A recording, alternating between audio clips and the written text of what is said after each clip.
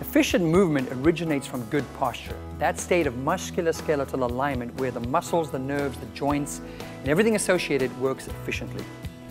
And so a postural assessment provides that foundation. It's kind of a starting point where we subscribe to the premise that we need to straighten the body before we strengthen it. Because if we just start training the body or training the body to move, and someone has postural compensations, we know that they're not going to move efficiently, and all we might be doing is exacerbating some existing conditions, which might further increase some pain and discomfort that they live with. So static postural assessment is a very valuable tool because what it does, it gives us a snapshot of possible muscle imbalances and how these muscle imbalances will affect the particular joint and subsequent joints.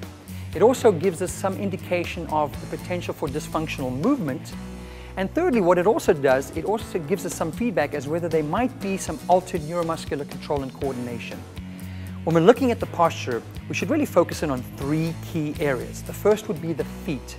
Remember we discussed that how the foot's position in supination or pronation are going to have a big impact on the entire kinetic chain. So really focus your attention there initially. Because if there's one thing that you can really do to help your client's posture, is to help them with their ankle and foot position. The second thing we want to look at is going into the pelvis. Is it in an anterior or a posterior tilt?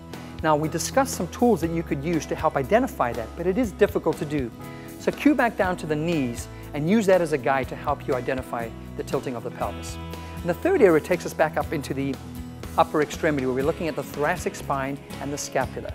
Are they in a kyphotic position? Are they in a protracted scapular position? And so we want to look at those areas because that's a very common deviation and we want to sort of pinpoint that too. The next thing we need to think about is the sequence with which we do all our assessments. Naturally, we start with our static postural assessment. And from there, we can conduct some muscle length testing. And then from there, we need to determine, are these deviations correctable? And movement screens are going to come into that too.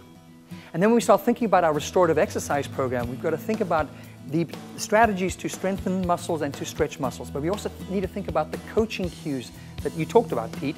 Things such as the hands on the hips. But other things we can talk about is keeping the chest bone up high, contracting your abdominals. Those types of coaching cues that your client can take with them in their activities of daily living.